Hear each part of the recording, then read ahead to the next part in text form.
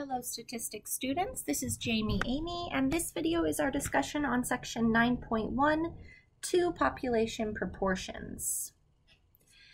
Now, considering two populations, we're often looking for, is there a difference? We're often asked, as the statisticians, is there a difference in these two populations' proportions? So that being said, we're going to look at P sub 1 minus P sub 2 because subtraction is how we find the difference between two proportions. Some examples would be a drug manufacturer claims that subjects treated with Lipitor have a mean cholesterol level that is lower than the mean cholesterol level for subjects given a placebo. So that would be two populations. Population number 1, cholesterol levels for the subjects with Lipitor, and then population 2 would be the cholesterol levels for different subjects treated with a placebo. So it's important to note that if P sub 1 minus P sub 2 equals 0, that means that their difference is nothing. Then there is no difference in the population proportions. And therefore, we will be looking to see if our interval, we're going to set up some confidence intervals, and we're going to check if those confidence intervals contain 0. And that's going to help us make our conclusions. So in summary, a confidence interval would contain 0 if the limits have different signs. So basically, if one limit was negative and one limit was positive, that would mean that the interval contains 0. And that would lead us to say that there is no difference in the two population proportions. And then there's the second case where the limits would have the same signs. So both your confidence limits are negative, or both of your confidence limits are positive. If you graphed those on a number line, 0 would not be between the two. So we say the interval does not contain 0, and we would say yes, there is a difference. Now, however, we always want to remember, along with our statistical significance, we want to remember practical significance.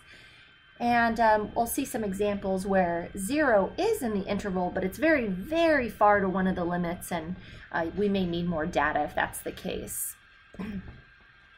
All right, notation for two population proportions. We're still going to use lowercase p for population proportion, and lowercase n for sample size, and x for the number of successes. It's the sub 1 that's going to differentiate all of those from the sub 2s for population number 2. Notice you guys should be used to this one we've seen a lot, and this one we've seen a lot, p hat we've seen a lot, q hat's its complement. These two are new though. So if you're asked to find p sub 1, the mean, here's your equation to do so. And and its complement would be 1 minus that. Okay. Requirements would be we need proportions from two independent simple random samples, and we need for each of the two samples to have a minimum number of successes of 5 and a minimum number of failures at least 5. If we're getting all failures or all successes, then our requirements are not met. So keep an eye out for that minimum of 5 successes and minimum of 5 failures.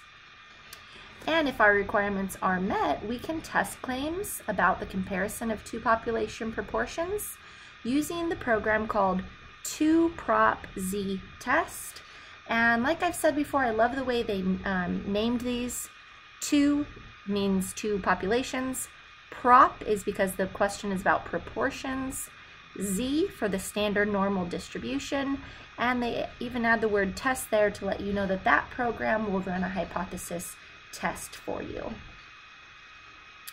To construct a confidence interval between for the difference between two population proportions, you'll run 2-prop-z interval, named in a similar fashion, 2 for two populations, prop because the problem will be about proportions, z for the standard normal distribution, and this one ends in int, telling us that this program can help us set up a confidence interval.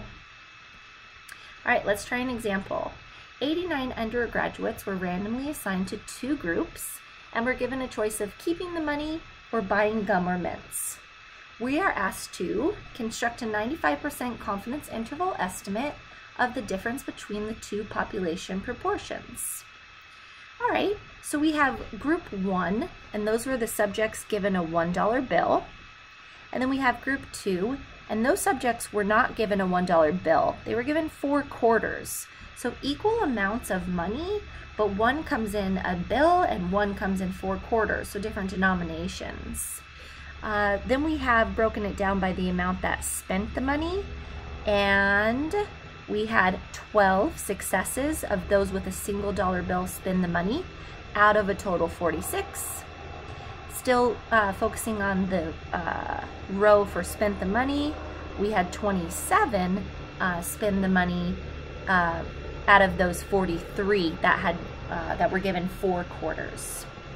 Okay, our requirement check, we have 89 subjects, simple random sample, 2 independent groups, and all counts are above 5, which means we can move forward with this hypothesis test. Let me erase that stuff just so this doesn't get too cluttered. All right, so I want you, and I will do this with you, to pick up your graphing calculator. And it's charging. Okay, got it. All right, so I want you to hit Stat and scroll over to Tests and find the program by scrolling down. We are looking for 2 prop Z interval, 2 because we have 2 populations, prop because we're talking X and N proportions, Z and INT because we've been requested to create a confidence interval. Okay, I found mine. Mine is B on my calculator. So I open that program and I'm going to enter the stats here. X sub 1 is 12, N sub 1 is 46, X sub 2 is 27, and N sub 2 is 43. Confidence level is the default 0.95, and now we calculate that. Okay, that first line of output gives us a lower limit of negative 0.559 and an upper limit of negative 0.175. It also gives you p hat sub 1 there, p hat sub 2, n sub 1, and n sub 2. Okay, so another way to take that from the output screen, which is currently an interval notation, you could write it in as a compound inequality like you see here. And we will word our conclusion based off the signs on each interval limit. So the limits have the same sign, they're both negative. That means that the interval does not contain 0, implying that there is a difference between the 2 proportions. There is evidence to support a difference in the proportion of people who will spend money dependent on the denomination size. Yeah, and if you look again at your calculator screen, we see that the best guess for the first population that would actually spend the money is 0.26. So just to wrap your head around that, you can think like 26%. Contrary to the second population, if you look at your calculator screen again, you've got p hat sub 2 is equal to 0.63. So you can think of it, just to help you wrap your mind around it, as 63% of that population spent the money. So just a way to quickly check that our conclusion makes sense, or at least seems reasonable enough with those values, and we didn't make some error that we should go back and recalculate. Okay, example continued. We have the same data here, but this time we are being asked to test the claim that money in large denominations is less likely, focus on that, we have an inequality wording there, to be spent relative to an equivalent amount of money in smaller denominations, and they want us to use an alpha significance level of 0.05. Okay, it's all the same data, so we're going to set up our null and alternative hypothesis. You guys know it's 2 capital H's, sub naught and sub 1. Now look at your notation. If this is your first time working with 2 populations, then this is your first time seeing that there are multiple p's in the null hypothesis as well as the alternative hypothesis. And that is because we're comparing p sub 1 and p sub 2. In the null hypothesis, we always use the equal sign, which you can see there. And we know that this one is a little more challenging to determine. It comes from the wording of the claim. And sure enough, that inequality less likely to be spent led us to the less than sign there. Okay, before I go on, I'm going to erase all that. Okay, so pick up your graphing calculators, please. Go ahead and hit Stat, scroll over to Test, and this time be careful. It starts out the same. It's 2 prop Z, but this time it's Test instead of interval. On my calculator, it's the 6th option. So I open that, and very nice. If you haven't cleared your data yet, it still has the right numbers in there. X sub 1 is 12, 46, 27, 43. Now careful, the next input it's requesting from us is our alternative hypothesis, which is the less than p sub 2. This is how it looks on your calculator, so make sure that one is highlighted, and then calculate. All right, we have been given the output screen now. If we look at that carefully, we have a test statistic of z equals -3.487 and so on. We have a p-value. Mine is given to me in scientific notation as 2.439, so on. But then you have to be really careful. P-values can't be 2. They have to be between 0 and 1. So if you notice the capital E and the -4, it means move that decimal four places, making that a very small p-value. And if we compare our p-value to our significance level, and we do that because we're using the p-value method, then we find that p is low.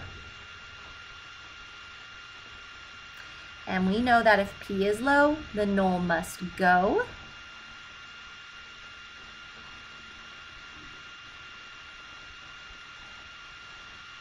And so our decision is to reject the null hypothesis, and we would say there is sufficient evidence to support the claim that people with money in large denominations are less likely to spend relative to people with an equal amount of money in smaller denominations. That supports what we concluded based off the confidence interval as well. And as long as we have the same significance level, we should have confidence intervals and hypothesis tests that have conclusions that support one another, not opposite. All right, I want you to pause this video and try these examples.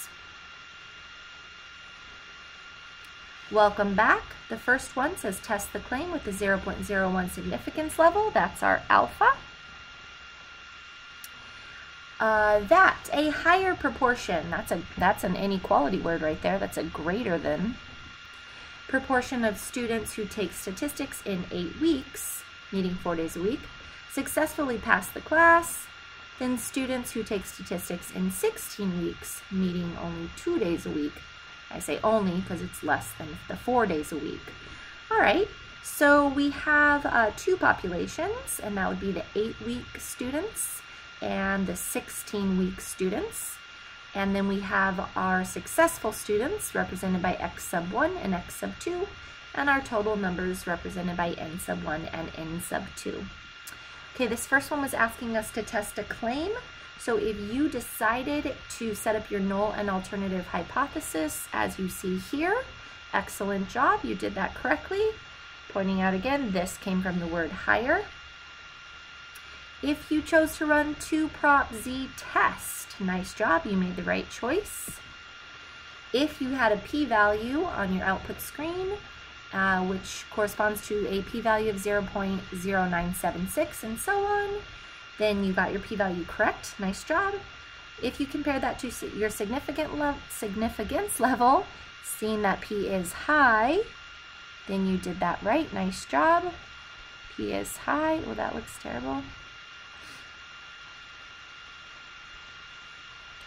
All right, so we have P is high, which means that the null will fly, so we fail to reject the null hypothesis. Conclusion there, and then our first blank is not sufficient evidence to second blank support, and we say the claim that, and then we restate the claim. So great job if you got that one right. If you did not, rewind this, try to figure out where you went wrong. And if you want to test yourself again, just switch the numbers up and run the test again for an additional example. All right, part B asked us to construct a 99% confidence interval. So if you chose to run 2 prop Z interval, nice job, you made the right choice. And if you ran it correctly, you should have got a lower limit of -0.1 and an upper limit of 0.305. And so those are opposite signs. So if we were to graph those on a number line, 0 would be included. And if 0 is included, we're saying there could be a difference. So the limits have different signs. Interval contains 0, implying that there is not a significant difference between the two population proportions. Okay. And that finishes our discussion on section 9.1. Thank you for joining me, and I will see you next time to discuss section 9.2.